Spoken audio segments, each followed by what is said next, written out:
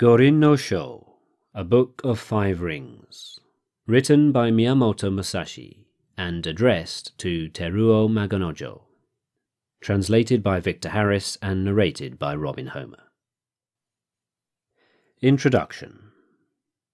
I have been many years training in the way of strategy, called Niten Ichiryu, and now I think I will explain it in writing for the first time.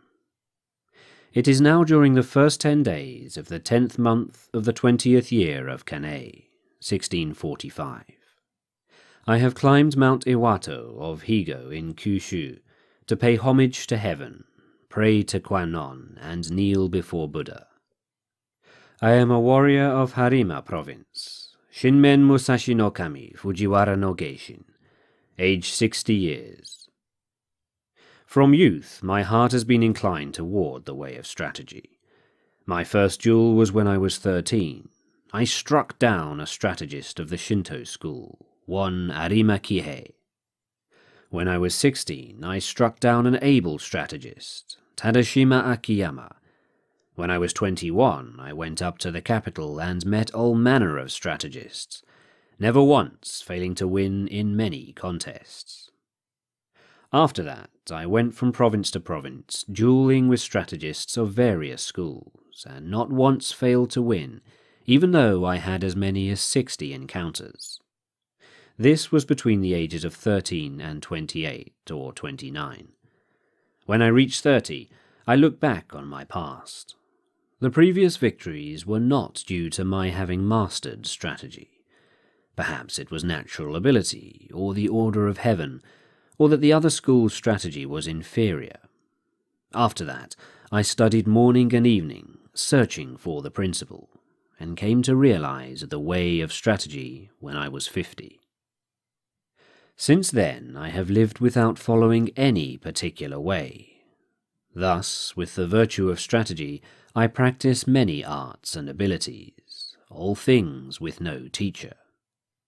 To write this book, I did not use the lore of Buddha or the teachings of Confucius, neither old war chronicles nor books on martial tactics. I take up my brush to explain the true spirit of this Ichi school, as it is mirrored in the way of heaven and Kwannon. The time is the night of the 10th day of the 10th month at the hour of the tiger, 3 to 5 a.m. The Ground Book. Strategy is the craft of the warrior. Commanders must enact the craft, and troopers should know this way. There is no warrior in the world today who really understands the way of strategy. There are various ways.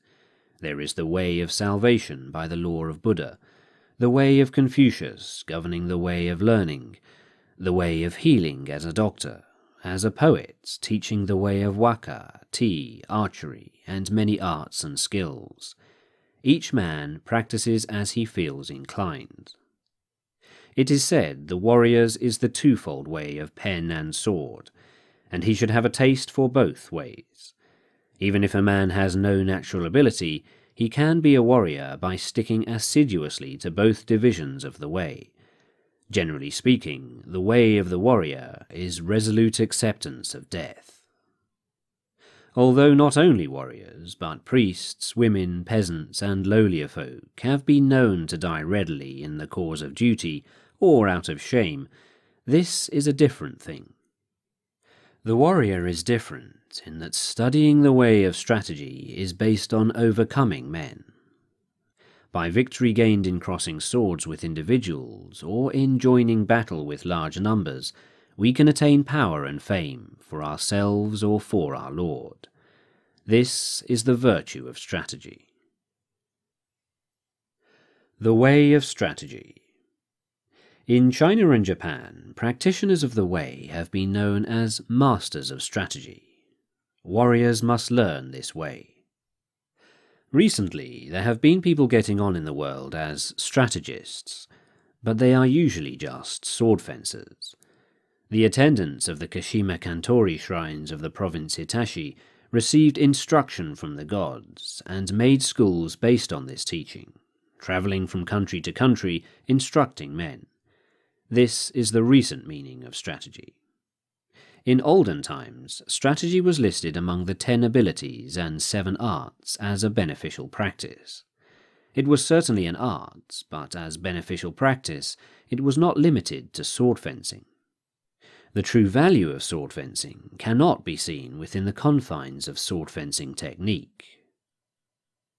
If we look at the world, we see arts for sale. Men use equipment to sell their own selves. As if with the nut and the nut has become less than the flower. In this kind of way of strategy, both those teaching and those learning the way are concerned with colouring and showing off their technique, trying to hasten the bloom of the flower. They speak of this dojo and that dojo. They are looking for profit. Someone once said, "Immature strategy is the cause of grief." That was a true saying. There are 4 ways in which men pass through life: as gentlemen, farmers, artisans, and merchants. The way of the farmer, using agricultural instruments, he sees springs through to autumns with an eye on the changes of season. Second is the way of the merchant. The winemaker obtains his ingredients and puts them to use to make his living. The way of the merchant is always to live by taking profit. This is the way of the merchant. Thirdly, the gentleman warrior, carrying the weaponry of his way. The way of the warrior is to master the virtue of his weapons. If a gentleman dislikes strategy, he will not appreciate the benefit of weaponry, so must he not have a little taste for this? Fourthly, the way of the artisan. The way of the carpenter is to become proficient in the use of his tools, first to lay his plans with a true measure, and then perform his work according to plan. Thus he passes through life. These are the 4 ways of the gentleman, the farmer, the artisan, and the merchant. Comparing the way of the carpenter to strategy.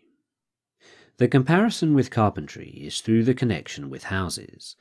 Houses of the nobility, houses of warriors, the 4 houses, ruin of houses, thriving of houses, the style of the house, the tradition of the house, and the name of the house.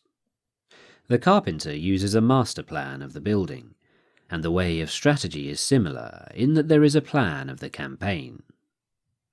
If you want to learn the craft of war, ponder over this book. The teacher is as a needle, the disciple is as thread. You must practice constantly. Like the foreman carpenter, the commander must know natural rules, and the rules of the country, and the rules of houses. This is the way of the foreman. The foreman carpenter must know the architectural theory of towers and temples, and the plans of palaces, and must employ men to raise up houses. The way of the foreman carpenter is the same as the way of the commander of a warrior house. In the construction of houses, choice of woods is made. Straight unknotted timber of good appearance is used for the revealed pillars.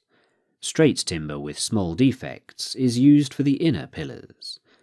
Timber of the finest appearance, even if a little weak, is used for the thresholds, lintels, doors, and sliding doors, and so on. Good strong timber, though it be gnarled and knotted, can always be used discreetly in construction.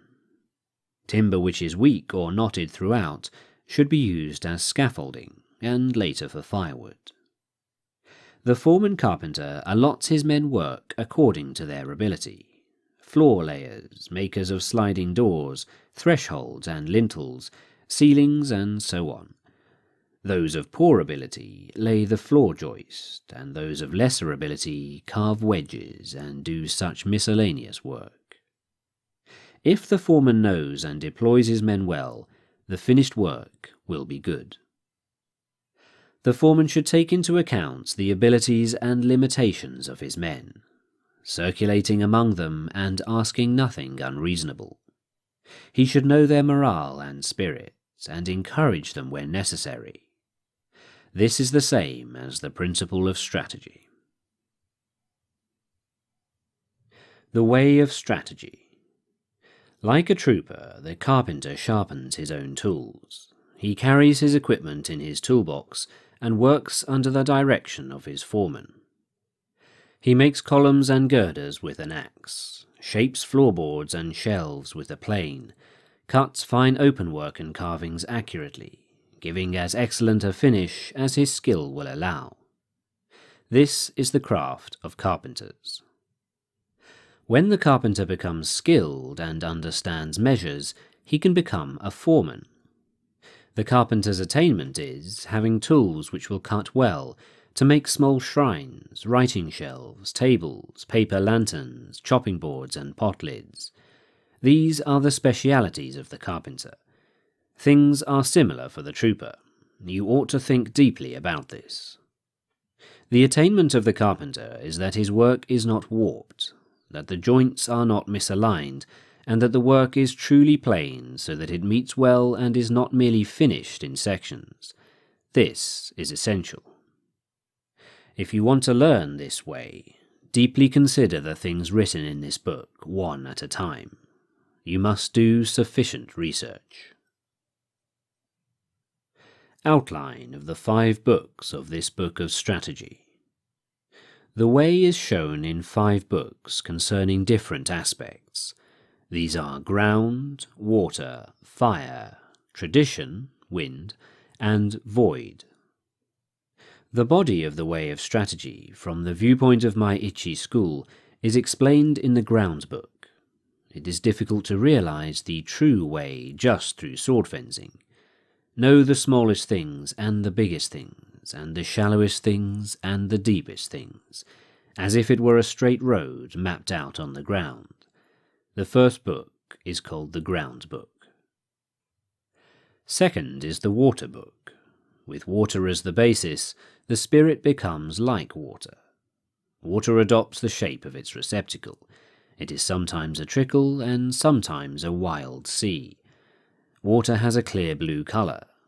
By the clarity, things of Ichi school are shown in this book. If you master the principles of sword fencing, when you freely beat one man, you beat any man in the world.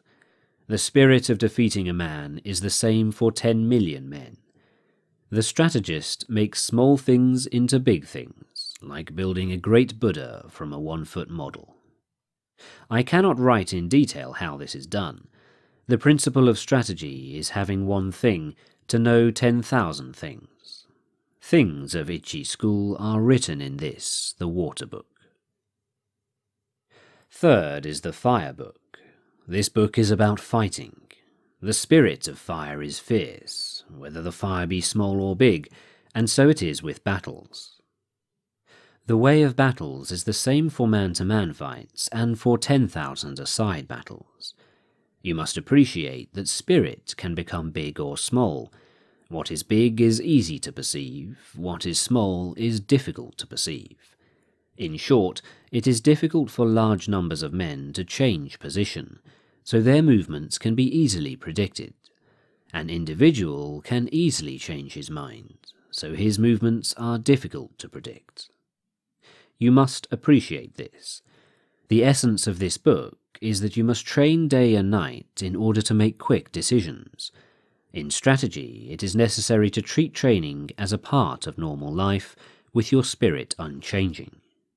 Thus, combat in battle is described in the fire book. Fourthly, the wind book. This book is not concerned with my Ichi school, but with other schools of strategy. By wind, I mean old traditions, present-day traditions, and family traditions of strategy. Thus, I clearly explain the strategies of the world. This is tradition. It is difficult to know yourself if you do not know others. To all ways there are sidetracks. If you study a way daily and your spirit diverges, you may think you are obeying a good way, but objectively it is not the true way. If you are following the true way and diverge a little, this will later become a large divergence. You must realize this. other strategies have come to be thought of as mere sword fencing, and it is not unreasonable that this should be so. The benefit of my strategy, although it includes sword fencing, lies in a separate principle. I have explained what is commonly meant by strategy in other schools in the Tradition, Wind book. Fifthly, the Book of the Void. By void, I mean that which has no beginning and no end. Attaining this principle means not attaining the principle. The way of strategy is the way of nature. When you appreciate the power of nature, knowing the rhythm of any situation, you will be able to hit the enemy naturally and strike naturally. All this is the way of the void. I intend to show how to follow the true way according to nature in the Book of the Void. The name Ichiryu Nito, one school, two swords. Warriors, both commanders and troopers, carry two swords at their belt. In olden times, these were called the long sword and the sword. Nowadays they are known as the sword and the companion sword. Let it suffice to say that in our land, whatever the reason, a warrior carries two swords at his belt. It is the way of the warrior. Nito Ichiryu shows the advantage of using both swords. The spear and halberd are weapons that are carried out of doors. Students of the Ichi school way of strategy should train from the start with a sword and longsword in either hand. This is the truth. When you sacrifice your life, you must make fullest use of your weaponry. It is false not to do so, and to die with a weapon yet undrawn. If you hold a sword with both hands, it is difficult to wield it freely to left and right, so my method is to carry the sword in one hand. This does not apply to large weapons such as the spear or halberd, but swords and companion swords can be carried in one hand. It is encumbering to hold a sword in both hands when you are on horseback, when running on uneven roads, on swampy ground, muddy rice fields, stony ground, or in a crowd of people. To hold the long sword in both hands is not the true way, for if you carry a bow or spear or other arms in your left hand, you have only one hand free for using the long sword. However, when it is difficult to cut an enemy down with one hand, you must use both hands. It is not difficult to wield a sword in one hand. The way to learn this is to train with two long swords, one in each hand. It will seem difficult at first, but everything is difficult at first. Bows are difficult to draw, halberds are difficult to wield. As you become accustomed to the bow, so your pull will become stronger. When you become used to wielding the longsword, you will gain the power of the way, and wield the sword well. As I will explain in the second book, the Water Book, there is no fast way of wielding the longsword. The longsword should be wielded broadly, and the companion sword closely. This is the first thing to realize. According to this Ichi school, you can win with a longsword, and yet you can also win with a short weapon. In short, the way of the Ichi school is the spirit of winning, whatever the weapon and whatever its size. It is better to use two swords rather than one when you are fighting in a crowd, and especially if you want to take a prisoner. These things cannot be explained in detail. From one thing know 10,000 things. When you attain the way of strategy, there will not be one thing you cannot see. You must study hard. The benefit of the two characters reading strategy. Masters of the longsword are called strategists. As for the other military arts, those who master the bow are called archers, those who master the spear are called spearmen, those who master the gun are called marksmen, those who master the halberd are called halberdiers. But we do not call masters of the way of the longsword longswordsmen, nor do we speak of companion swordsmen. Because bows, guns, spears and halberds are all warriors' equipment, they are certainly part of strategy. To master the virtue of the longsword is to govern the world and oneself. Thus the longsword is the basis of strategy. The principle is strategy by means of the longsword. If he attains the virtue of the longsword, one man can beat 10 men. Just as one man can beat 10, so 100 men can beat 1,000, and 1,000 men can beat 10,000. In my strategy, one man is the same as 10,000, so this strategy is the complete warrior's craft. The way of the warrior does not include other ways, such as Confucianism, Buddhism, certain traditions, artistic accomplishments, and dancing. But even though these are not part of the way, if you know the way broadly, you will see it in everything. Men must polish their particular way. The benefit of weapons in strategy. There is a time and place for use of weapons. The best use of the companion sword is in a confined space, or when you are engaged closely with an opponent. The longsword can be used effectively in all situations. The halberd is inferior to the spear on the battlefield. With the spear, you can take the initiative. The halberd is defensive. In the hands of one of two men of equal ability, the spear gives a little extra strength. Spear and halberd both have their uses, but neither is very beneficial in confined spaces. They cannot be used for taking a prisoner. They are essentially weapons for the field. Anyway, if you learn indoor techniques, you will think narrowly and forget the true way. Thus you will have difficulty in actual encounters. The bow is tactically strong at the commencement of battles, especially battles on a moor, as it is possible to shoot quickly from among the spearmen. However, it is unsatisfactory in sieges or when the enemy is more than 40 yards away. For this reason, there are nowadays few traditional schools of archery. There is little use nowadays for this kind of skill. From inside fortifications, the gun has no equal among weapons. It is the supreme weapon on the field before the ranks clash, but once swords are crossed, the gun becomes useless. One of the virtues of the bow is that you can see the arrows in flight and correct your aim accordingly, whereas gunshot cannot be seen. You must appreciate the importance of this. Just as a horse must have endurance and no defects, so it is with weapons. Horses should walk strongly, and swords and companion swords should cut strongly. Spears and halberds must stand up to heavy use. Bows and guns must be sturdy. Weapons should be hardy rather than decorative. You should not have a favourite weapon.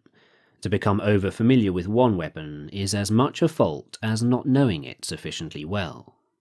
You should not copy others, but use weapons which you can handle properly. It is bad for commanders and troops to have likes and dislikes. These are things you must learn thoroughly. Timing in strategy. There is timing in everything. Timing in strategy cannot be mastered without a great deal of practice. Timing is important in dancing and pipe or string music, for they are in rhythm only if timing is good. Timing and rhythm are also involved in the military arts, shooting bows and guns, and riding horses. In all skills and abilities there is timing. There is also timing in the void. There is timing in the whole life of the warrior, in his thriving and declining, in his harmony and discord. Similarly, there is timing in the way of the merchant, in the rise and fall of capital. All things entail rising and falling timing. You must be able to discern this. In strategy, there are various timing considerations. From the outset, you must know the applicable timing and the inapplicable timing. And from among the large and small things, and the fast and slow timings, find the relevant timing, first seeing the distance timing and the background timing. This is the main thing in strategy. It is especially important to know the background timing. Otherwise your strategy will become uncertain. You win in battles with the timing in the void, born of the timing of cunning by knowing the enemy's timing, and this using a timing which the enemy does not expect. All the 5 books are chiefly concerned with timing. You must train sufficiently to appreciate all this. If you practice day and night in the above Ichi school strategy, your spirit will naturally broaden. Thus is large-scale strategy and the strategy of hand-to-hand combat propagated in the world. This is recorded for the first time in the 5 books of Ground, Water, Fire, Tradition, Wind, and Void. This is the way for men who want to learn my strategy. Do not think dishonestly. The way is in training. Become acquainted with every art. Know the ways of all professions. Distinguish between gain and loss in worldly matters. Develop intuitive judgment and understanding for everything. Perceive those things which cannot be seen. Pay attention even to trifles. Do nothing which is of no use. It is important to start by setting these broad principles in your heart and train in the way of strategy. If you do not look at these things on a large scale, it will be difficult for you to master strategy. If you learn and attain this strategy, you will never lose, even to 20 or 30 enemies. More than anything, to start with, you must set your heart on strategy and earnestly stick to the way. You will come to be able to actually beat men in fights, and be able to win with your eye.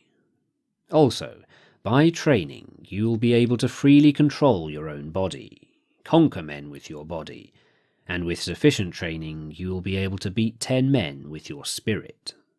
When you have reached this point, will it not mean that you are invincible?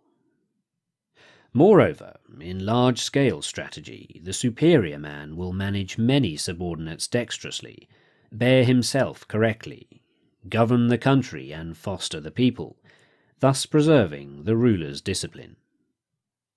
If there is a way involving the spirit of not being defeated, to help oneself and gain honor, it is the way of strategy. The 2nd year of Shōhō, 1645. The 5th month, the 12th day. Shinmen Musashi.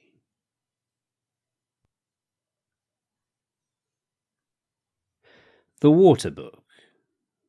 The spirit of Niten Ichi school of strategy is based on water, and this water book explains methods of victory as the longsword form of the Ichi school.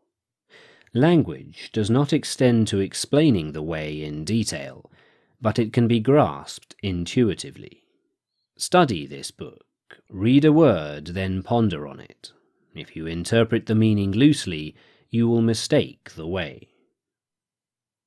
The principles of strategy are written down here in terms of single combat, but you must think broadly so that you can attain an understanding for 10,000-a-side battles.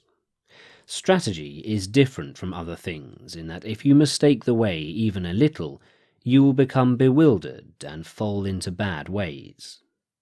If you merely read this book, you will not reach the way of strategy. Absorb the things written in this book. Do not just read, memorize, or imitate, but so that you realize the principle from within your own heart, study hard to absorb these things into your body. Spiritual bearing in strategy. In strategy, your spiritual bearing must not be any different from normal. Both in fighting and in everyday life, you should be determined though calm. Meet the situation without tenseness, yet not recklessly, your spirit settled, yet unbiased. Even when your spirit is calm, do not let your body relax, and when your body is relaxed, do not let your spirit slacken. Do not let your spirit be influenced by your body, or your body influenced by your spirit. Be neither insufficiently spirited nor over-spirited. An elevated spirit is weak, and a low spirit is weak. Do not let the enemy see your spirit. Small people must be completely familiar with the spirit of large people, and large people must be familiar with the spirit of small people. Whatever your size, do not be misled by the reactions of your own body. With your spirit open and unconstricted, look at things from a high point of view. You must cultivate your wisdom and spirit. Polish your wisdom. Learn public justice. Distinguish between good and evil. Study the ways of different arts one by one. When you cannot be deceived by men, you will have realized the wisdom of strategy. Stance in strategy. Adopt a stance with the head erect, neither hanging down nor looking up, nor twisted. Your forehead and the space between your eyes should not be wrinkled. Do not roll your eyes, nor allow them to blink, but slightly narrow them. With your features composed, keep the line of your nose straight with a feeling of slightly flaring your nostrils. Hold the line of the rear of your neck straight. Instill vigor into your hairline, and in the same way from the shoulders down through your entire body. Lower both shoulders, and, without the buttocks jutting out, put strength into your legs from the knees to the tops of your toes. Brace your abdomen so that you do not bend at the hips. Wedge your companion's sword in your belt against your abdomen, so that your belt is not slack. This is called wedging in.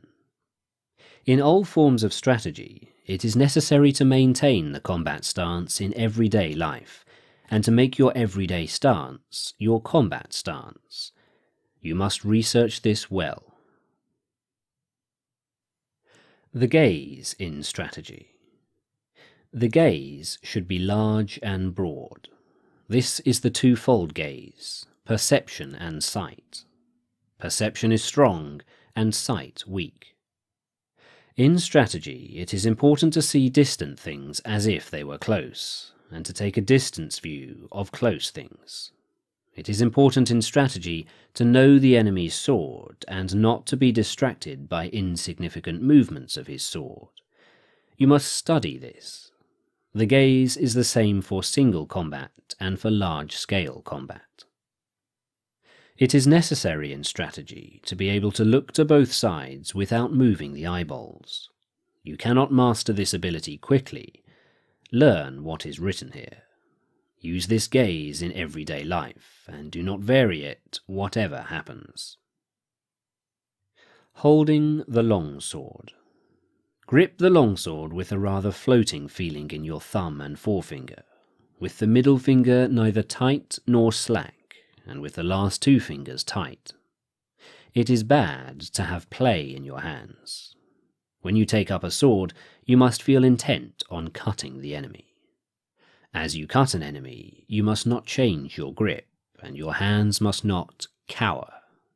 When you dash the enemy's sword aside or ward it off, or force it down, you must slightly change the feeling in your thumb and forefinger. Above all, you must be intent on cutting the enemy in the way you grip the sword. The grip for combat and for sword testing is the same.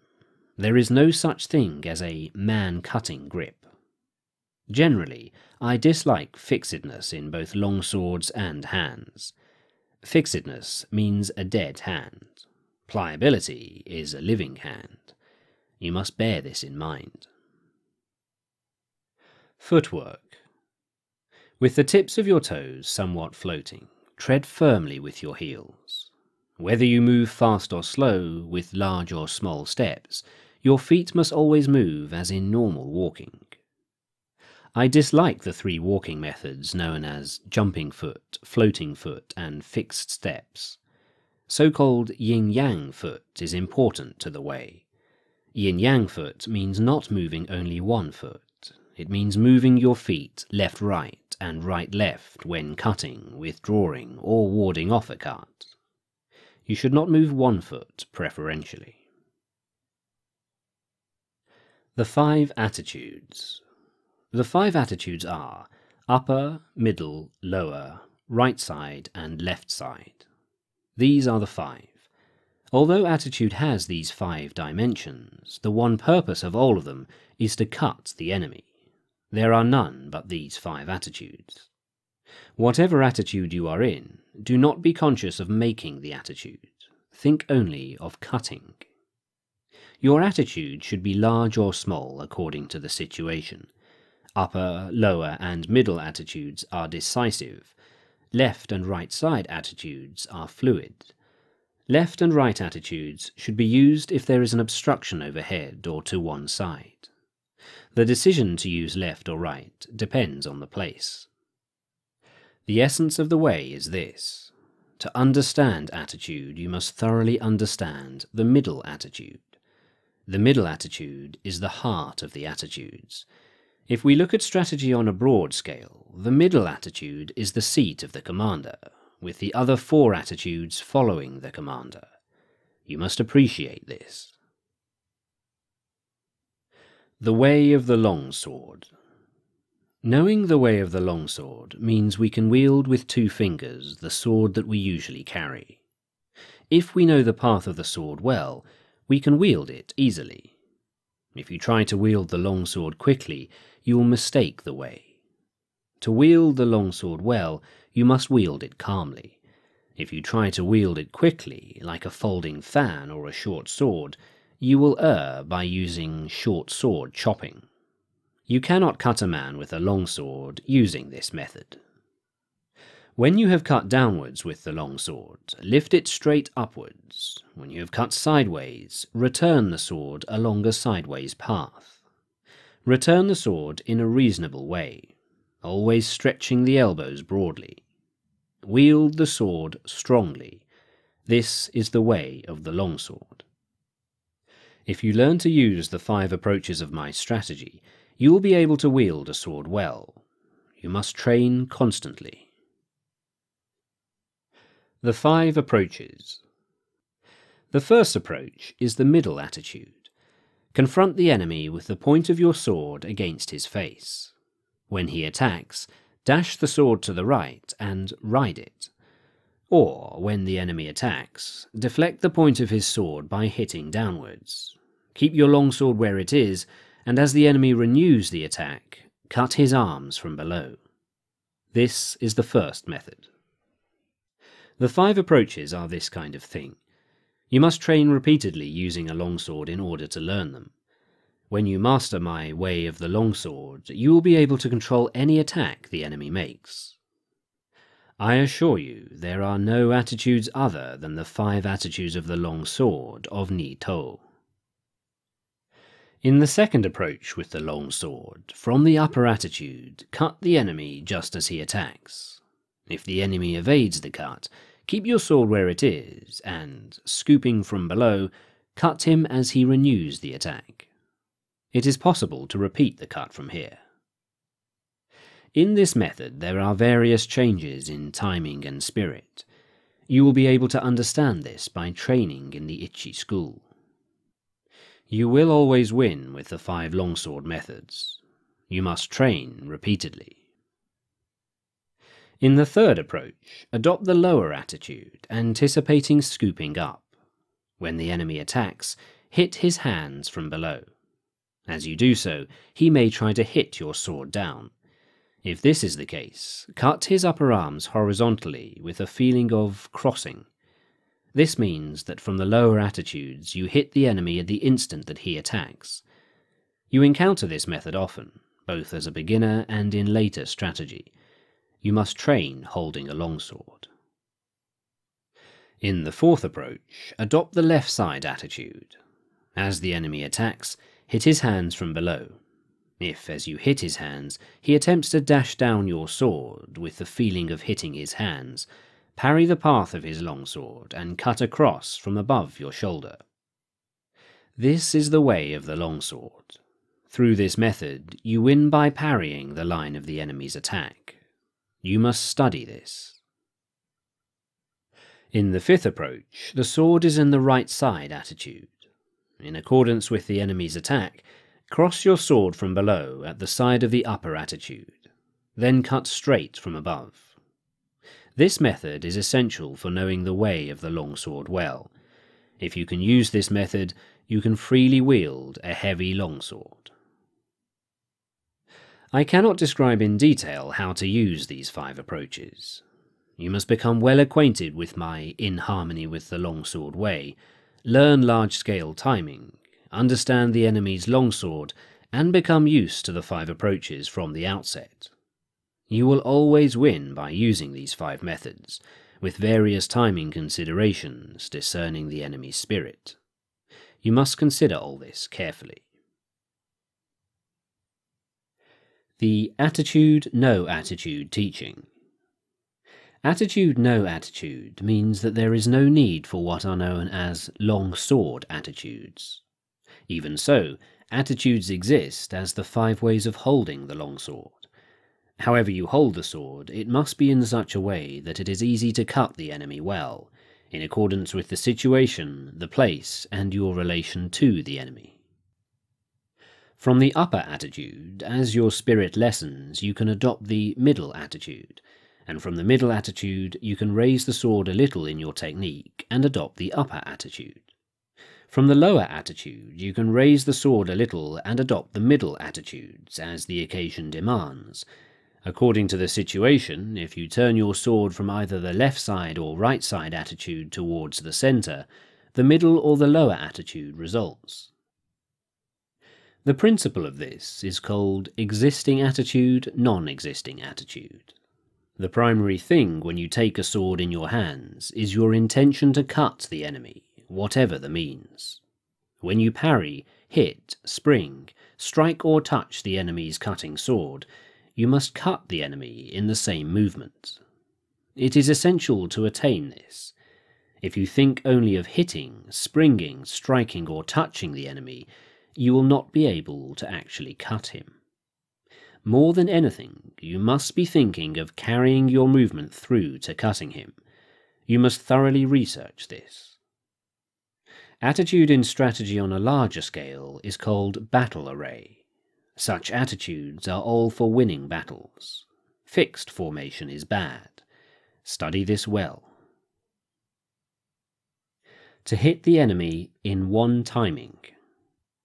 In one timing means when you have closed with the enemy to hit him as quickly and directly as possible, without moving your body or settling your spirit, while you see that he is still undecided. The timing of hitting before the enemy decides to withdraw, break or hit is this in one timing. You must train to achieve this timing, to be able to hit in the timing of an instant. The abdomen timing of 2. When you attack and the enemy quickly retreats, as you see him tense, you must feint a cut. Then, as he relaxes, follow up and hit him. This is the abdomen timing of 2. It is very difficult to attain this merely by reading this book, but you will soon understand with a little instruction. No design, no conception. In this method, when the enemy attacks and you decide to attack, hit with your body and hit with your spirit, and hit from the void with your hands, accelerating strongly. This is the no design, no conception cut. This is the most important method of hitting. It is often used. You must train hard to understand it. The flowing water cut. The flowing water cut is used when you are struggling blade to blade with the enemy.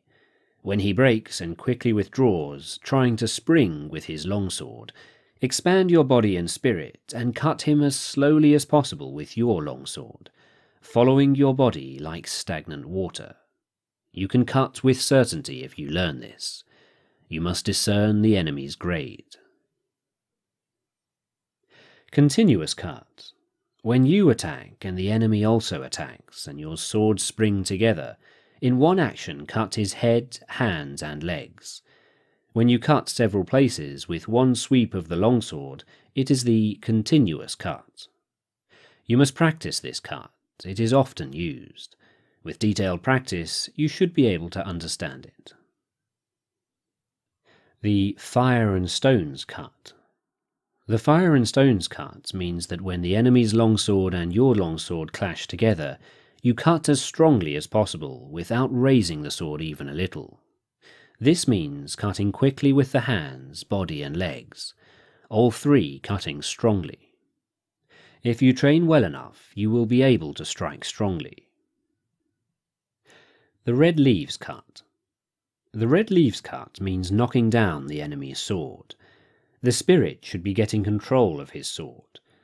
When the enemy is in a longsword attitude in front of you and intent on cutting, hitting and parrying, you should strongly hit the enemy's sword with the fire and stones cut, perhaps in the design of the no design, no conception cut. If you then beat down the point of his sword with a sticky feeling, he will necessarily drop the sword. If you practice this cut, it becomes easy to make the enemy drop his sword. You must train repetitively. The body in place of the longsword, also the longsword in place of the body. Usually we move the body and sword at the same time to cut the enemy. However, according to the enemy's cutting method, you can dash against him with your body first, and afterwards cut with the sword. If his body is immovable, you can cut first with the longsword, but generally you hit first with the body and then cut with the longsword. You must research this well and practice hitting. Cut and slash. To cut and slash are two different things. Cutting, whatever form of cutting it is decisive, with a resolute spirit. Slashing is nothing more than touching the enemy. Even if you slash strongly, and even if the enemy dies instantly, it is slashing. When you cut, your spirit is resolved. You must appreciate this. If you first slash the enemy's hands or legs, you must then cut strongly. Slashing is in spirit the same as touching. When you realize this, they become indistinguishable. Learn this well. Chinese monkey's body. The Chinese monkey's body is the spirit of not stretching out your arms. The spirit is to get in quickly, without in the least extending your arms, before the enemy cuts. If you are intent upon not stretching out your arms, you are effectively far away. The spirit is to go in with your whole body. When you come to within arm's reach, it becomes easy to move your body in. You must research this well. Glue and lacquer emulsion body. The spirit of glue and lacquer emulsion body is to stick to the enemy and not separate from him. When you approach the enemy, stick firmly with your head, body and legs. People tend to advance their head and legs quickly, but their body lags behind. You should stick firmly so that there is not the slightest gap between the enemy's body and your body. You must consider this carefully. To strive for height.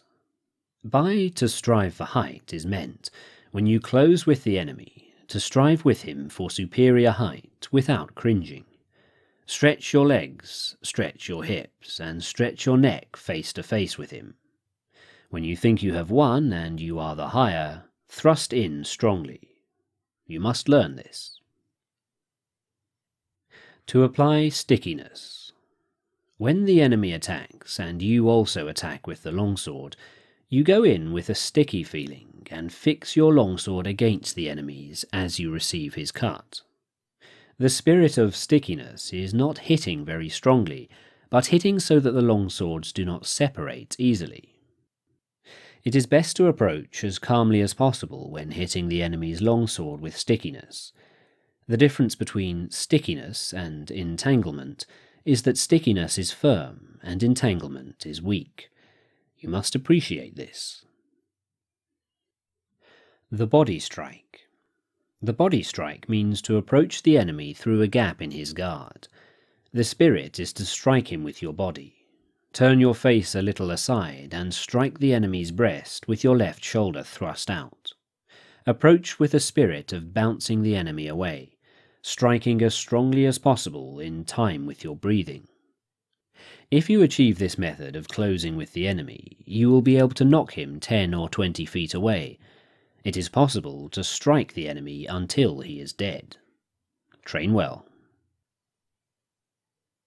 3 ways to parry his attack. There are 3 methods to parry a cut. First, by dashing the enemy's longsword to your right, as if thrusting at his eyes when he makes an attack, or to parry by thrusting the enemy's longsword towards his right eye with a feeling of snipping his neck. Or, when you have a short longsword, without worrying about parrying the enemy's longsword, to close with him quickly, thrusting at his face with your left hand. These are the 3 ways of parrying. You must bear in mind that you can always clench your left hand and thrust at the enemy's face with your fist. For this, it is necessary to train well. To stab at the face. To stab at the face means, when you are in confrontation with the enemy, that your spirit is intent on stabbing at his face, following the line of the blades with the point of your longsword. If you are intent on stabbing at his face and body will become rideable. When the enemy becomes rideable, there are various opportunities for winning. You must concentrate on this. When fighting and the enemy's body become as if rideable, you can win quickly, so you ought not to forget to stab at the face. You must pursue the value of this technique through training. To stab at the heart. To stab at the heart means, when fighting and there are obstructions above or to the sides, and whenever it is difficult to cut, to thrust at the enemy. You must stab at the enemy's breast without letting the point of your longsword waver, showing the enemy the ridge of the blade square on, and with the spirit of deflecting his longsword. The spirit of this principle is often useful when we become tired or for some reason our longsword will not cut. You must understand the application of this method. To scold, tut-tut. Scold means that when the enemy tries to countercut as you attack, you countercut again from below as if thrusting at him, trying to hold him down. With very quick timing you cut, scolding the enemy. Thrust up, tut, and cut, tut. This timing is encountered time and time again in exchanges of blows. The way to scold, tut, tut, is to time the cut simultaneously with raising your longsword as if to thrust the enemy. You must learn this through repetitive practice. The smacking parry. By smacking parry is meant that when you clash swords with the enemy, you meet his attacking cut on your longsword with a ti-dum rhythm, smacking his sword and cutting him. The spirit of the smacking parry is not parrying or smacking strongly, but smacking the enemy's sword in accordance with his attacking cut, primarily intent on quickly cutting him. If you understand the timing of smacking, however hard your long swords clash together, your sword point will not be knocked back even a little. You must research sufficiently to realize this. There are many enemies. There are many enemies applies when you are fighting one against many. Draw both sword and companion sword and assume a wide-stretched left and right attitude. The spirit is to chase the enemies around from side to side, even though they come from all 4 directions. Observe their attacking order, and go to meet first those who attack first.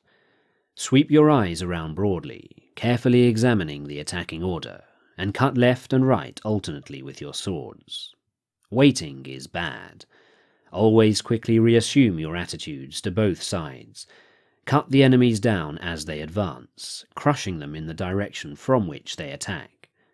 Whatever you do, you must drive the enemies together, as if tying a line of fishes, and when they are seen to be piled up, cut them down strongly, without giving them room to move.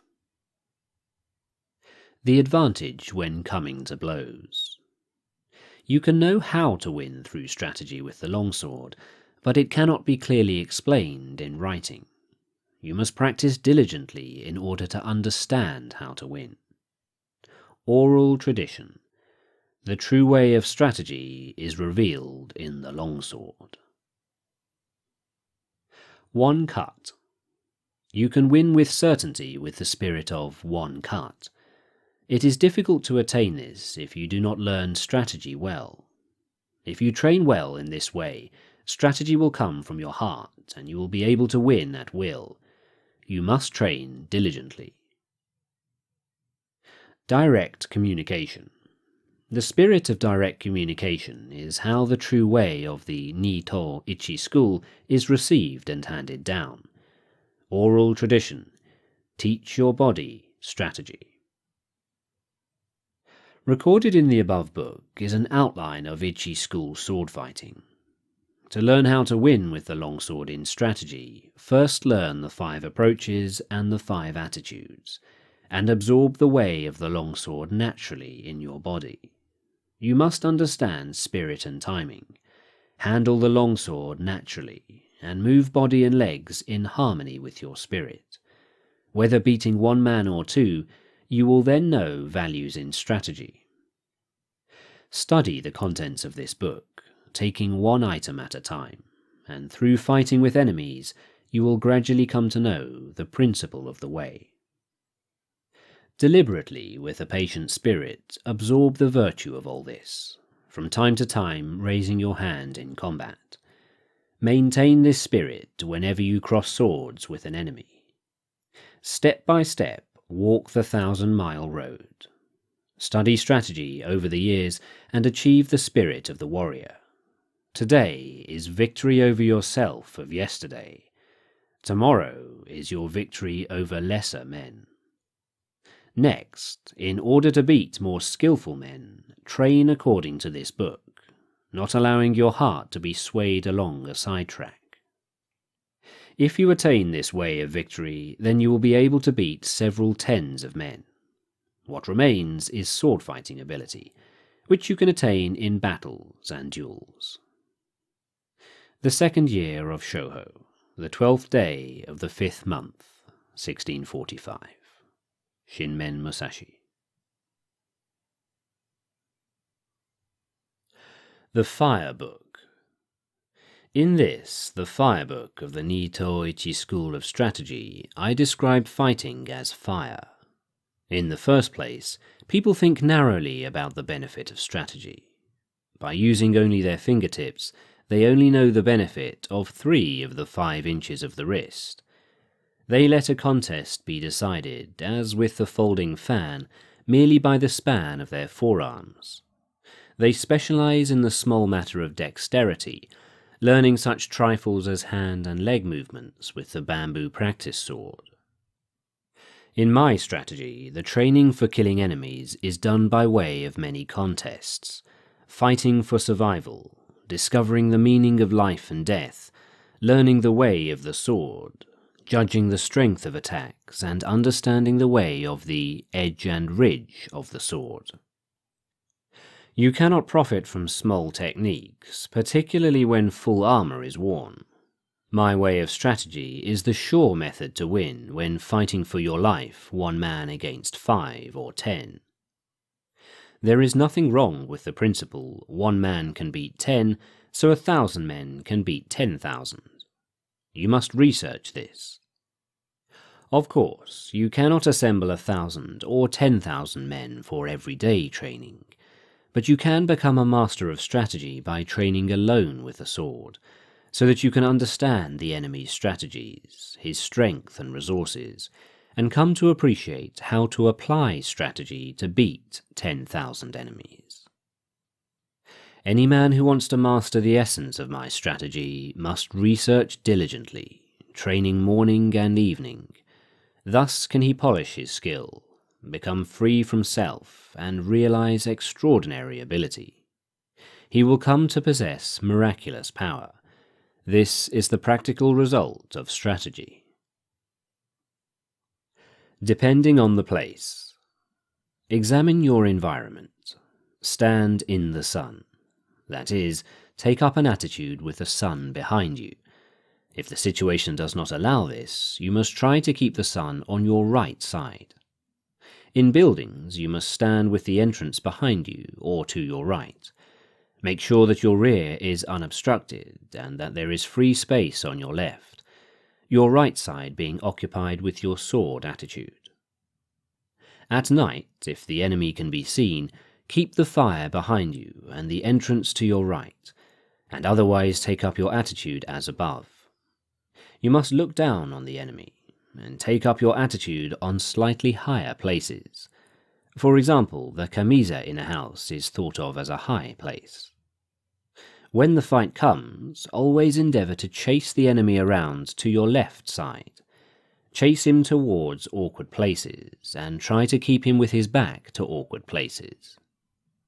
When the enemy gets into an inconvenient position, do not let him look around, but conscientiously chase him around and pin him down. In houses, chase the enemy into the thresholds, lintels, doors, verandas, pillars, and so on, again not letting him see his situation. Always chase the enemy into bad footholds, obstacles at the side, and so on, using the virtues of the place to establish predominant positions from which to fight. You must research and train diligently in this. The 3 methods to forestall the enemy. The first is to forestall him by attacking. This is called ken no sen, to set him up. Another method is to forestall him as he attacks. This is called tai no sen, to wait for the initiative. The other method is when you and the enemy attack together. This is called tai no sen, to accompany him and forestall him. There are no methods of taking the lead other than these 3. Because you can win quickly by taking the lead, it is one of the most important things in strategy. There are several things involved in taking the lead. You must make the best of the situation, see through the enemy's spirit so that you grasp his strategy and defeat him. It is impossible to write about this in detail. The first, ken no sen. When you decide to attack, keep calm and dash in quickly, forestalling the enemy.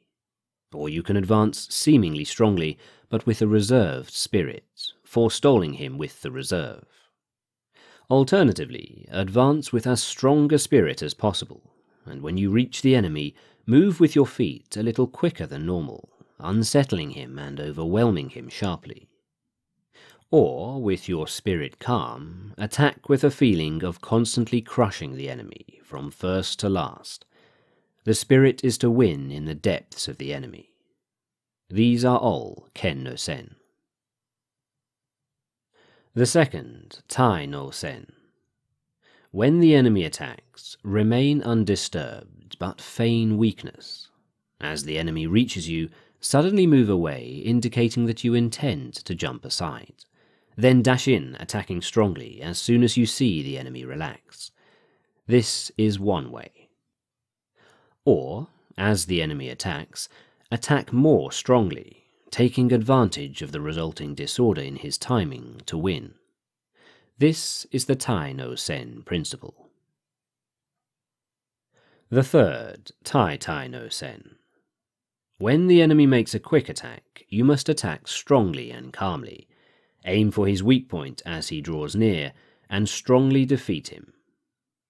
Or, if the enemy attacks calmly, you must observe his movement, and, with your body rather floating, join in with his movements as he draws near.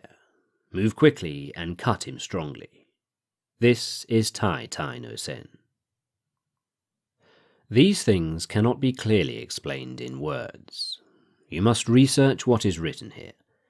In these 3 ways of forestalling, you must judge the situation. This does not mean that you always attack first, but if the enemy attacks first, you can lead him around. In strategy, you have effectively won when you forestall the enemy, so you must train well to attain this. To hold down a pillow. To hold down a pillow means not allowing the enemy's head to rise.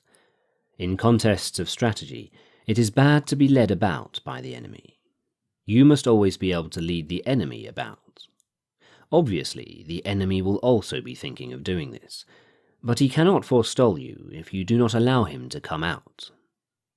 In strategy, you must stop the enemy as he attempts to cut. You must push down his thrust and throw off his hold when he tries to grapple. This is the meaning of to hold down a pillow. When you have grasped this principle, whatever the enemy tries to bring about in the fight, you will see in advance and suppress it. The spirit is to check his attack at the syllable at. When he jumps, check his advance at the syllable j, and check his cut at k. The important thing in strategy is to suppress the enemy's useful actions, but allow his useless actions. However, doing this alone is defensive. First, you must act according to the way. Suppress the enemy's techniques, foiling his plans, and thence command him directly. When you can do this, you will be a master of strategy. You must train well and research holding down a pillow. Crossing at a ford. Crossing at a ford means, for example, crossing the sea at a strait, or crossing over 100 miles of broad sea at a crossing place. I believe this crossing at a ford occurs often in a man's lifetime.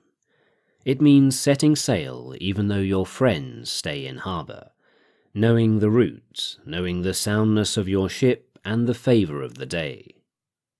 When all the conditions are met, and there is perhaps a favourable wind or a tailwind, then set sail. If the wind changes within a few miles of your destination, you must row across the remaining distance without sail. If you attain this spirit, it applies to everyday life. You must always think of crossing at a ford. In strategy also, it is important to cross at a ford. Discern the enemy's capability and, knowing your own strong points, cross the ford at the advantageous place, as a good captain crosses a sea route. If you succeed in crossing at the best place, you may take your ease. To cross at a ford means to attack the enemy's weak points and to put yourself in an advantageous position. This is how to win in large-scale strategy. The spirit of crossing at a ford is necessary in both large and small-scale strategy. You must research this well. To know the times. To know the times means to know the enemy's disposition in battle. Is it flourishing or waning? By observing the spirit of the enemy's men and getting the best position, you can work out the enemy's disposition and move your men accordingly. You can win through this principle of strategy, fighting from a position of advantage. When in a duel, you must forestall the enemy and attack when you have first recognized his school of strategy, perceived his quality and his strong and weak points. Attack in an unsuspected manner, knowing his meter and modulation and the appropriate timing. Knowing the times means, if your ability is high, seeing right into things. If you are thoroughly conversant with strategy, you will recognize the enemy's intentions and thus have many opportunities to win. You must sufficiently study this. To tread down the sword. To tread down the sword is a principle often used in strategy. First, in large-scale strategy, when the enemy first discharges bows and guns and then attacks, it is difficult for us to attack if we are busy loading powder into our guns or notching our arrows. The spirit is to attack quickly while the enemy is still shooting with bows or guns. The spirit is to win by treading down as we receive the enemy's attack. In single combat, we cannot get a decisive victory by cutting with a tidum feeling in the wake of the enemy's attacking longsword.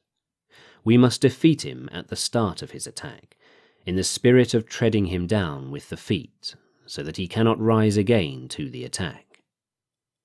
Treading does not simply mean treading with the feet. Tread with the body, tread with the spirit, and of course, tread and cut with the longsword. You must achieve the spirit of not allowing the enemy to attack a second time. This is the spirit of forestalling in every sense. Once at the enemy, You should not aspire just to strike him, but to cling after the attack. You must study this deeply. To know collapse. Everything can collapse. Houses, bodies, and enemies collapse when their rhythm becomes deranged. In large-scale strategy, when the enemy starts to collapse, you must pursue him without letting the chance go. If you fail to take advantage of your enemy's collapse, they may recover. In single combat, the enemy sometimes loses timing and collapses. If you let this opportunity pass, he may recover and not be so negligent thereafter. Fix your eye on the enemy's collapse and chase him, attacking so that you do not let him recover. You must do this. The chasing attack is with a strong spirit. You must utterly cut the enemy down so that he does not recover his position. You must understand utterly how to cut down the enemy. To become the enemy. To become the enemy means to think yourself into the enemy's position. In the world, people tend to think of a robber trapped in a house as a fortified enemy. However, if we think of becoming the enemy, we feel that the whole world is against us and that there is no escape. He who is shut inside is a pheasant. He who enters to arrest is a hawk. You must appreciate this. In large-scale strategy, people are always under the impression that the enemy is strong and so tend to become cautious. But if you have good soldiers, and if you understand the principles of strategy, and if you know how to beat the enemy, there is nothing to worry about. In single combat also, you must put yourself in the enemy's position. If you think, here is a master of the way who knows the principles of strategy, then you will surely lose. You must consider this deeply. To release four hands. To release four hands is used when you and the enemy are contending with the same spirit, and the issue cannot be decided. Abandon this spirit and win through with an alternative resource. In large-scale strategy, when there is a four-hand spirit, do not give up. It is man's existence. Immediately throw away this spirit and win with a technique the enemy does not expect. In single combat also, when we think we have fallen into the four-hand situation, we must defeat the enemy by changing our mind and applying a suitable technique according to his condition. You must be able to judge this. To move the shade. To move the shade is used when you cannot see the enemy's spirit. In large-scale strategy, when you cannot see the enemy's position, indicate that you are about to attack strongly, to discover his resources. It is easy then to defeat him with a different method once you see his resources. In single combat, if the enemy takes up a rear or side attitude of the longsword so that you cannot see his intention, make a feint attack, and the enemy will show his longsword, thinking he sees your spirit. Benefiting from what you are shown, you can win with certainty. If you are negligent, you will miss the timing. Research this well. To hold down a shadow. Holding down a shadow is used when you can see the enemy's attacking spirit. In large-scale strategy, when the enemy embarks on an attack, if you make a show of strongly suppressing his technique, he will change his mind. Then, altering your spirit, defeat him by forestalling him with a void spirit. Or, in single combat, hold down the enemy's strong intention with a suitable timing, and defeat him by forestalling him with this timing. You must study this well. To pass on. Many things are said to be passed on. Sleepiness can be passed on, and yawning can be passed on. Time can be passed on also. In large-scale strategy, when the enemy is agitated and shows an inclination to rush, do not mind in the least. Make a show of complete calmness, and the enemy will be taken by this and will become relaxed. When you see that this spirit has been passed on, you can bring about the enemy's defeat by attacking strongly with a void spirit. In single combat, you can win by relaxing your body and spirit, and then, catching on the moment the enemy relaxes, attack strongly and quickly, forestalling him. What is known as getting someone drunk is similar to this. You can also infect the enemy with a bored, careless, or weak spirit. You must study this well. To cause loss of balance. Many things can cause a loss of balance. One cause is danger, another is hardship, and another is surprise. You must research this. In large-scale strategy, it is important to cause loss of balance. Attack without warning where the enemy is not expecting it, and while his spirit is undecided, follow up your advantage and, having the lead, defeat him. Or in single combat, start by making a show of being slow, then suddenly attack strongly. Without allowing him space for breath to recover from the fluctuation of spirit, you must grasp the opportunity to win. Get to the feel of this. To frighten. Fright often occurs, caused by the unexpected. In large-scale strategy, you can frighten the enemy not by what you present to their eyes, but by shouting, making a small force seem large, or threatening them from the flank without warning. These things all frighten. You can win by making best use of the enemy's frightened rhythm. In single combat also, you must use the advantage of taking the enemy unawares by frightening him with your body, longsword or voice, to defeat him. You should research this well. To soak in. When you have come to grips and are striving together with the enemy, and you realize that you cannot advance, you soak in and become one with the enemy. You can win by applying a suitable technique while you are mutually entangled. In battles involving large numbers, as well as in fights with small numbers, you can often win decisively with the advantage of knowing how to soak into the enemy, whereas, were you to draw apart, you would lose the chance to win. Research this well. To injure the corners. It is difficult to move strong things by pushing directly, so you should injure the corners. In large-scale strategy, it is beneficial to strike at the corners of the enemy's force. If the corners are overthrown, the spirit of the whole body will be overthrown. To defeat the enemy, you must follow up the attack when the corners have fallen. In single combat, it is easy to win once the enemy collapses. This happens when you injure the corners of his body, and thus weaken him. It is important to know how to do this, so you must research this deeply. To throw into confusion. This means making the enemy lose resolve. In large-scale strategy, we can use your troops to confuse the enemy on the field.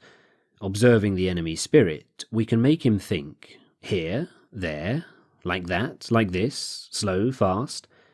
Victory is certain when the enemy is caught up in a rhythm that confuses his spirit. In single combat, we can confuse the enemy by attacking with varied techniques when the chance arises. Feint a thrust or cut, or make the enemy think you are going to close with him, and when he is confused, you can easily win. This is the essence of fighting, and you must research it deeply. The three shouts. The three shouts are divided thus: before, during, and after. Shout according to the situation. The voice is a thing of life. We shout against fires and so on, against the wind and the waves. The voice shows energy. In large-scale strategy, at the start of battle, we shout as loudly as possible. During the fight, the voice is low-pitched, shouting out as we attack. After the contest, we shout in the wake of our victory. These are the three shouts. In single combat, we make as if to cut, out and shout, "Hey!" at the same time to disturb the enemy. Then, in the wake of our shout, we cut with the longsword. We shout after we have cut down the enemy. This is to announce victory. This is called sengo no koe, before and after voice. We do not shout simultaneously with flourishing the longsword. We shout during the fight to get into rhythm. Research this deeply. To mingle. In battles, when the armies are in confrontation, attack the enemy's strong points and, when you see that they are beaten back, quickly separate and attack yet another strong point on the periphery of his force. The spirit of this is like a winding mountain path. This is an important fighting method for one man against many. Strike down the enemies in one quarter or drive them back, then grasp the timing and attack further strong points to right and left, as if on a winding mountain path, weighing up the enemy's disposition. When you know the enemy's level, attack strongly with no trace of retreating spirit. In single combat too, use this spirit with the enemy's strong points. What is meant by mingling is the spirit of advancing and becoming engaged with the enemy, and not withdrawing even one step. You must understand this. To crush. This means to crush the enemy regarding him as being weak. In large-scale strategy, when we see that the enemy has few men, or if he has many men but his spirit is weak and disordered, we knock the hat over his eyes, crushing him utterly. If we crush lightly, he may recover. You must learn the spirit of crushing, as if with a hand grip. In single combat, if the enemy is less skillful than yourself, if his rhythm is disorganized, or if he has fallen into evasive or retreating attitudes, we must crush him straightway, with no concern for his presence and without allowing him space for breath. It is essential to crush him all at once. The primary thing is not to let him recover his position, even a little. You must research this deeply.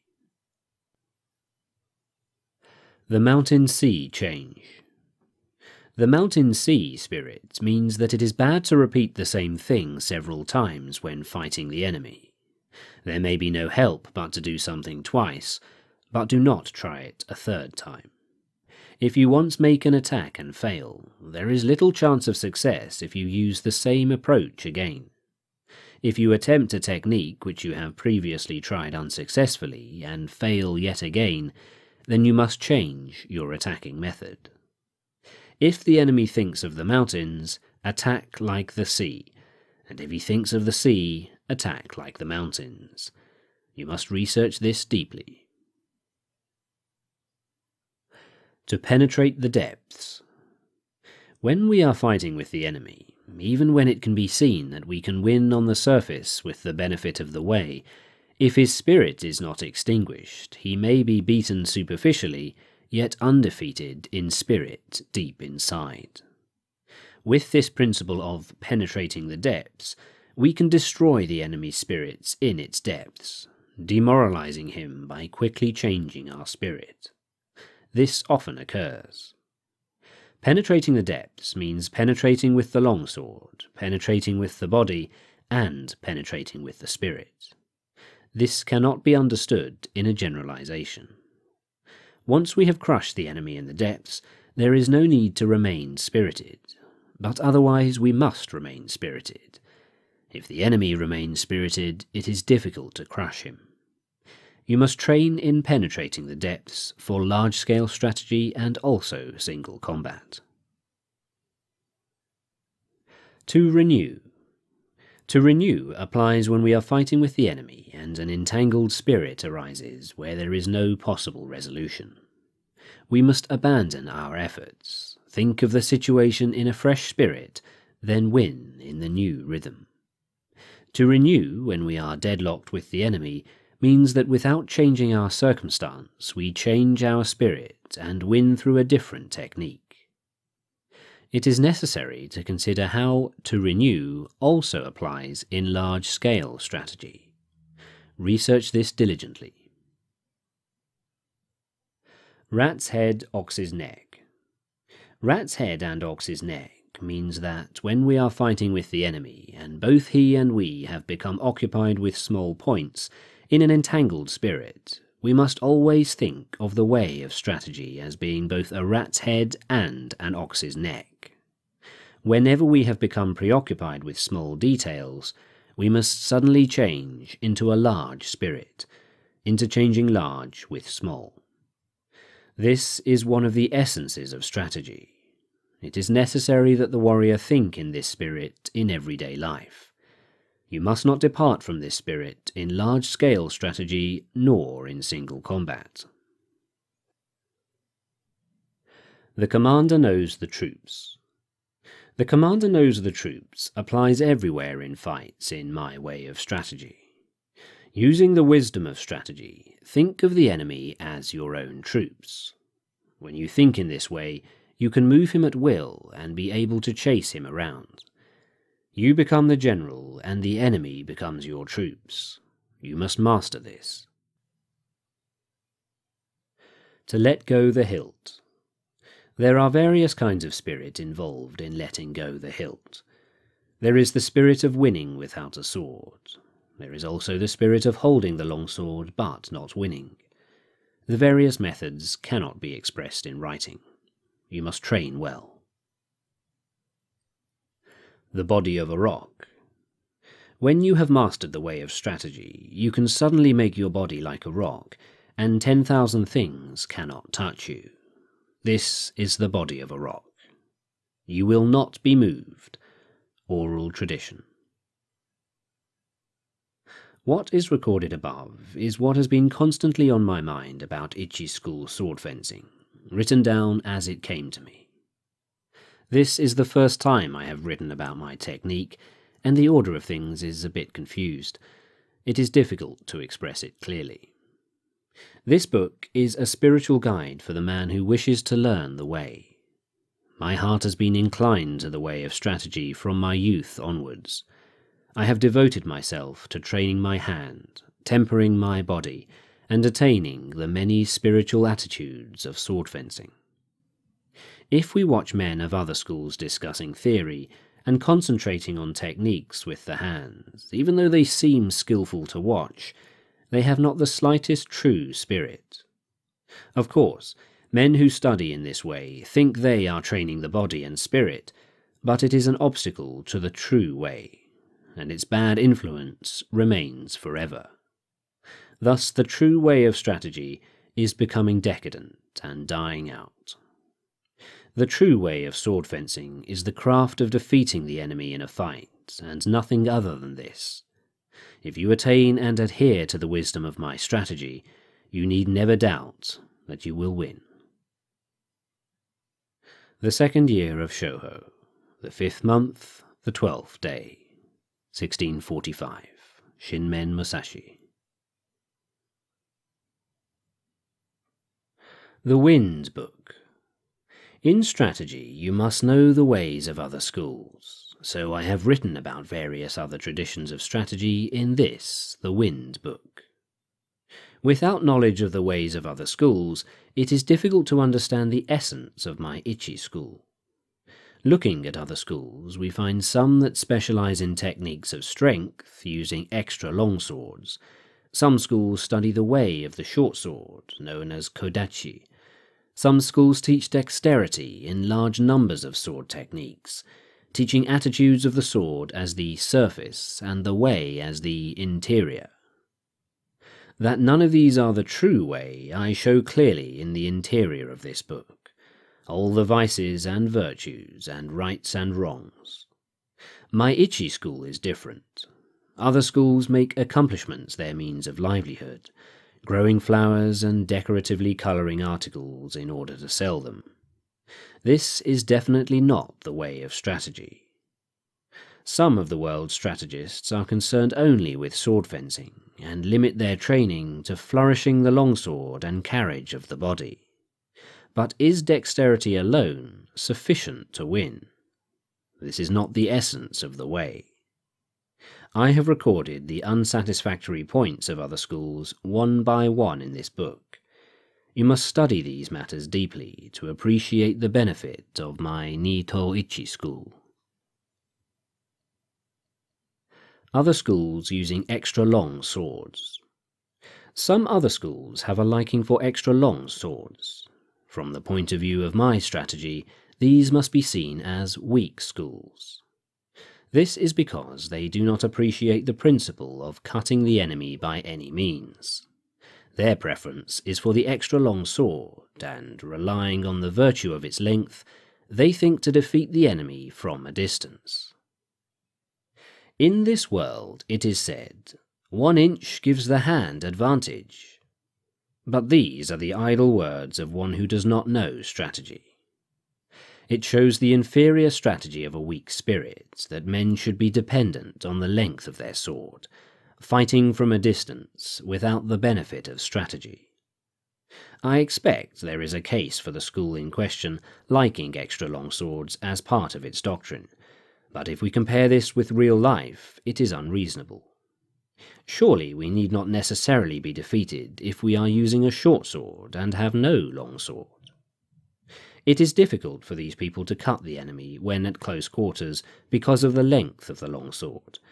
The blade path is large, so the long sword is an encumbrance, and they are at a disadvantage compared to the man armed with a short companion sword. From olden times it has been said, great and small go together, so do not unconditionally dislike extra long swords. What I dislike is the inclination towards the long sword. If we consider large-scale strategy, we can think of large forces in terms of long swords, and small forces as short swords. Cannot few men give battle against many? There are many instances of few men overcoming many. Your strategy is of no account if, when called on to fight in a confined space, your heart is inclined to the long sword, or if you are in a house armed only with your companion sword. Besides, some men have not the strength of others. In my doctrine, I dislike preconceived, narrow spirit. You must study this well.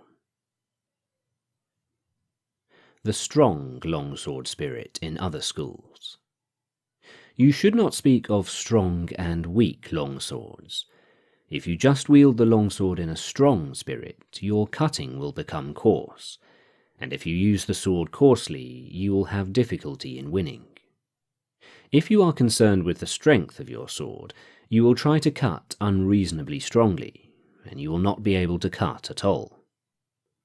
It is also bad to try to cut strongly when testing the sword. Whenever you cross swords with an enemy, you must not think of cutting him either strongly or weakly. Just think of cutting and killing him. Be intent solely on killing the enemy. Do not try to cut strongly, and, of course, do not think of cutting weakly. You should only be concerned with killing the enemy. If you rely on strength, when you hit the enemy's sword, you will inevitably hit too hard.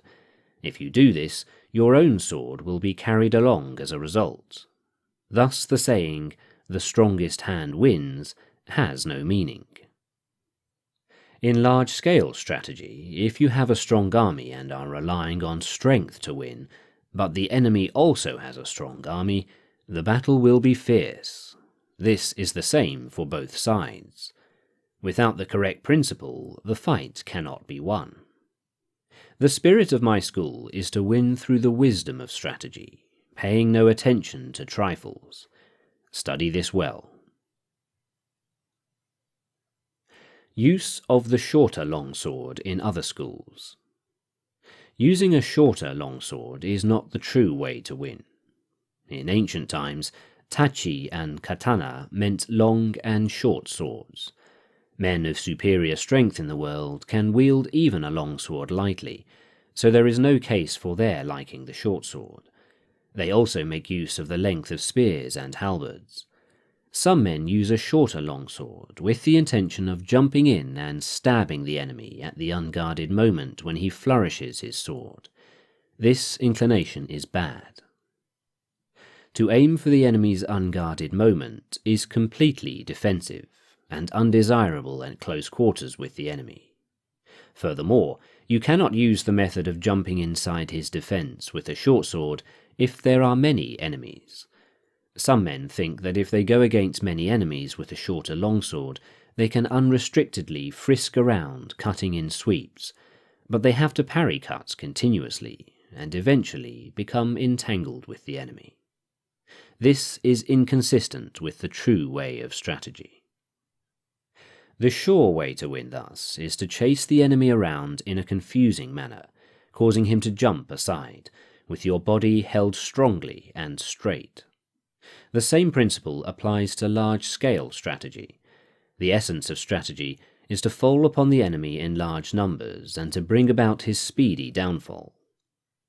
By their study of strategy, people of the world get used to countering, evading, and retreating as the normal thing. They become set in this habit, so can easily be paraded around by the enemy. The way of strategy is straight and true. You must chase the enemy around and make him obey your spirit. Other schools with many methods of using the longsword. I think it is held in other schools that there are many ways of using the longsword in order to gain the admiration of beginners. This is selling the way. It is a vile spirit in strategy. The reason for this is that to deliberate over many ways of cutting down a man is an error. To start with, killing is not the way of mankind. Killing is the same for people who know about fighting and for those who do not. It is the same for women or children, and there are not many different methods. We can speak of different tactics, such as stabbing and mowing down, but none other than these. Anyway, cutting down the enemy is the way of strategy, and there is no need for many refinements of it. Even so, according to the place, your longsword may be obstructed above or to the sides, and you will need to hold your sword in such a manner that it can be used. There are 5 methods in 5 directions. Methods apart from these 5, hand twisting, body bending, jumping out, and so on, to cut the enemy, are not the true way of strategy. In order to cut the enemy, you must not make twisting or bending cuts. This is completely useless. In my strategy, I bear my spirit and body straight, and cause the enemy to twist and bend. The necessary spirit is to win by attacking the enemy when his spirit is warped. You must study this well. Use of attitudes of the longsword in other schools. Placing a great deal of importance on the attitudes of the longsword is a mistaken way of thinking. What is known in the world as attitude applies when there is no enemy. The reason is that this has been a precedent since ancient times, that there should be no such thing as "this is the modern way to do it" dueling. You must force the enemy into inconvenient situations.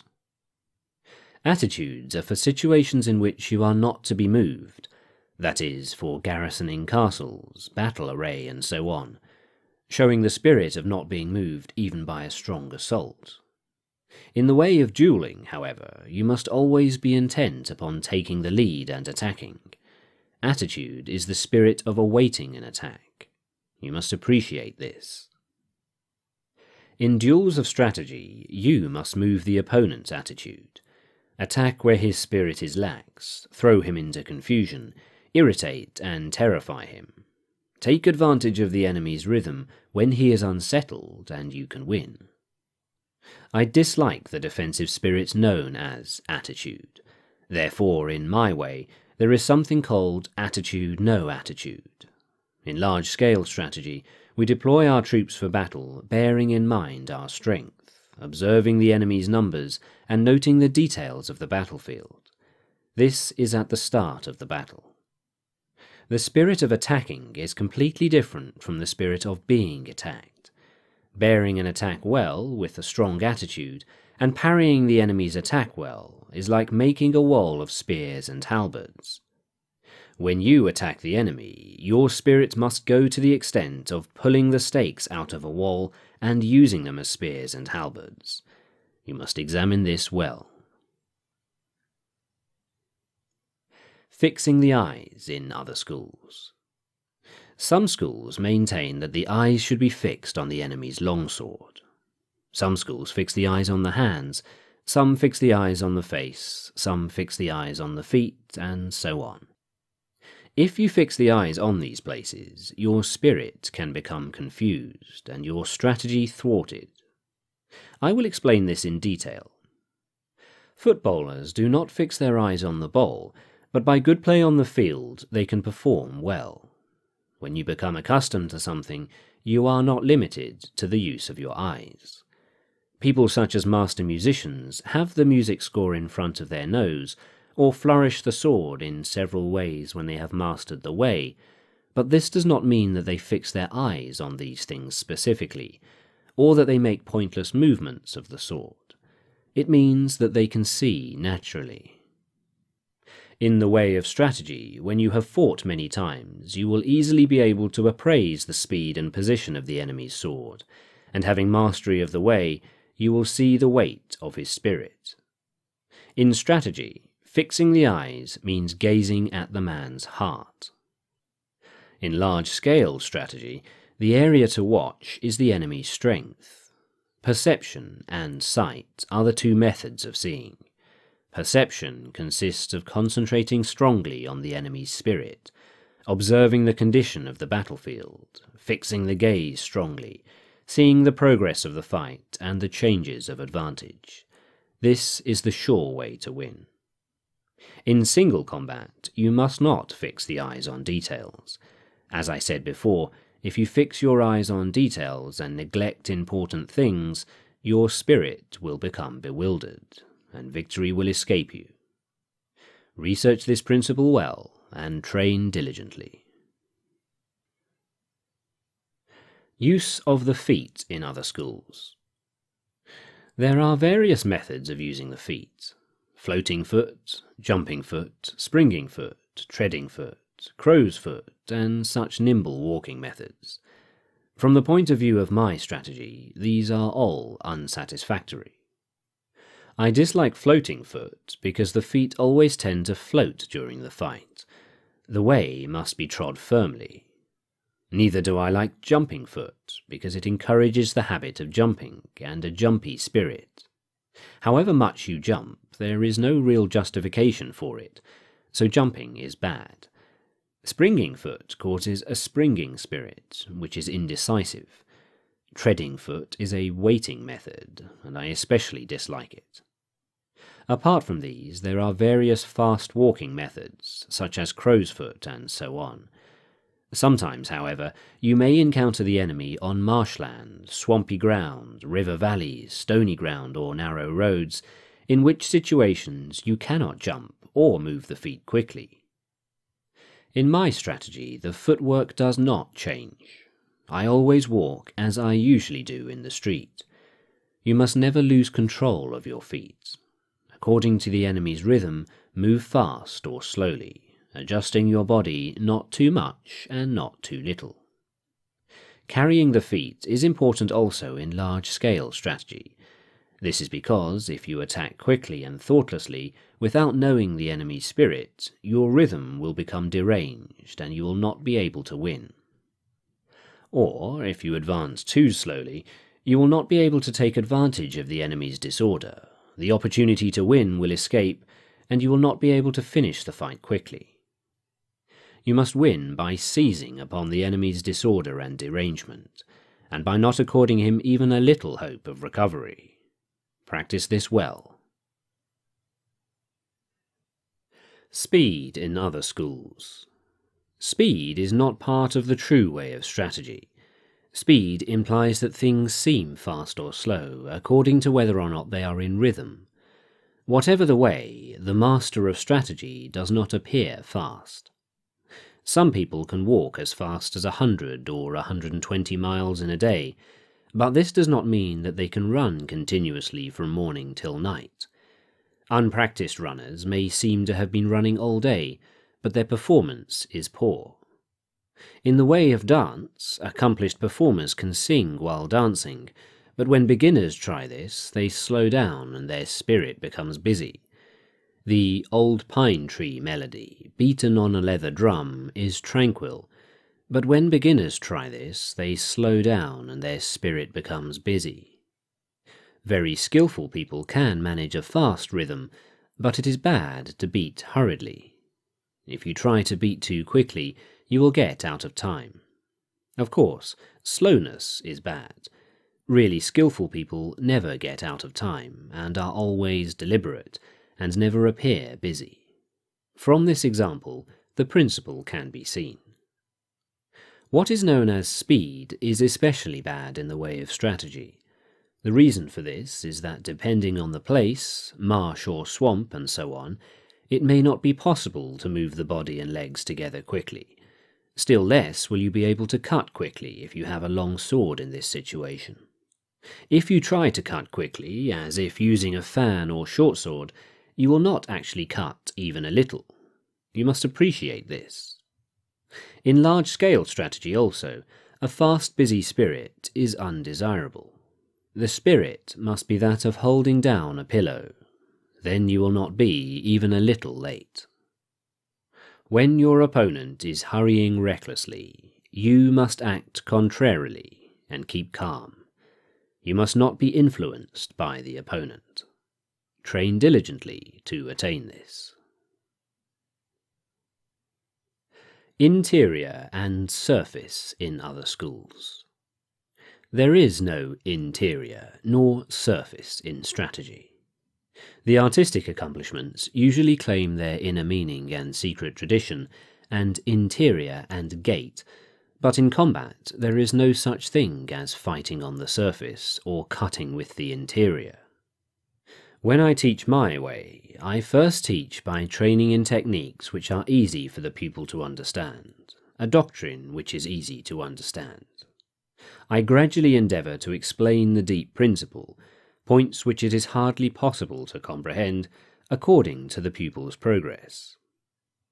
In any event, because the way to understand is through experience, I do not speak of interior and gait. In this world, if you go into the mountains and decide to go deeper and yet deeper, instead you will emerge at the gate. Whatever is the way, it has no interior, and it is sometimes a good thing to point out the gate. In strategy, we cannot say what is concealed and what is revealed. Accordingly, I dislike passing on my way through written pledges and regulations. Perceiving the ability of my pupils, I teach the direct way, remove the bad influence of other schools, and gradually introduce them to the true way of the warrior. The method of teaching my strategy is with a trustworthy spirit. You must train diligently. I have tried to record an outline of the strategy of other schools in the above 9 sections.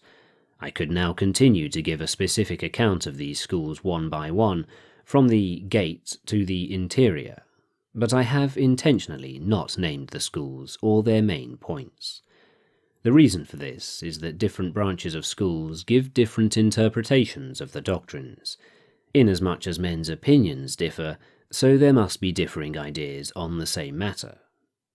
Thus, no one man's conception is valid for any school. I have shown the general tendencies of other schools on 9 points.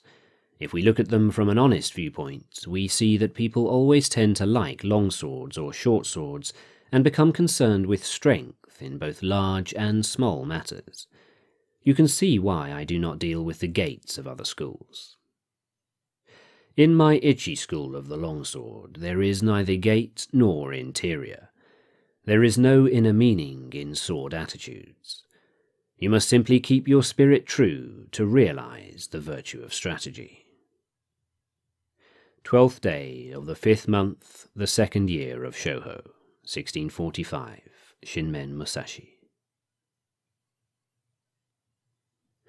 The Book of the Void. The Nito Ichi way of strategy is recorded in this, the Book of the Void. What is called the spirit of the void is where there is nothing. It is not included in man's knowledge. Of course, the void is nothingness. By knowing things that exist, you can know that which does not exist. That is the void.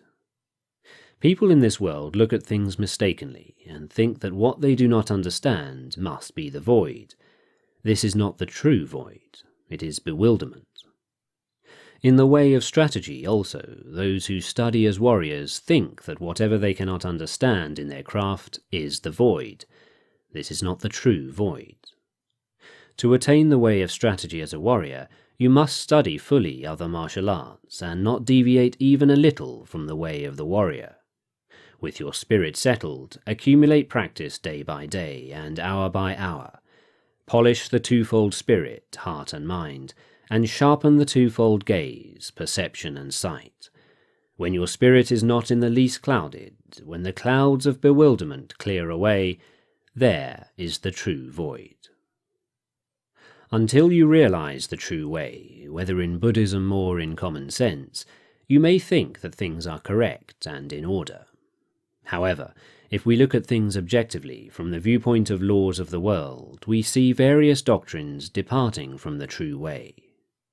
Know well this spirit, and with forthrightness as the foundation and the true spirit, as the way. Enact strategy broadly, correctly, and openly. Then you will come to think of things in a wide sense, and, taking the void as the way, you will see the way as void. In the void is virtue and no evil. Wisdom has existence, principle has existence, the way has existence. Spirit is nothingness. 12th day of the 5th month, 2nd year of Shōhō, 1645. Shinmen Musashi.